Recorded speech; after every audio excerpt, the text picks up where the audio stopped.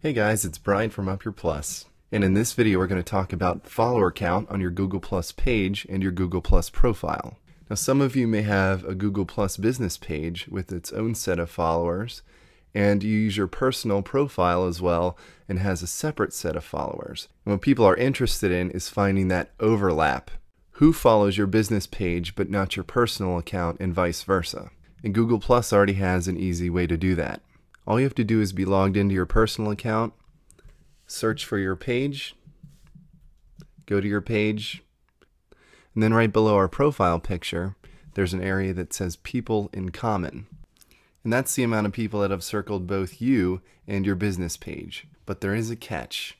It will only work if you circle all of your followers. So if you have over 5,000 followers, then this easy trick isn't going to work for you. Don't be afraid to send feedback to Google about this problem, and you can find that button in the bottom left hand of your screen. Again, I'm Brian from Up Your Plus, and thanks for watching.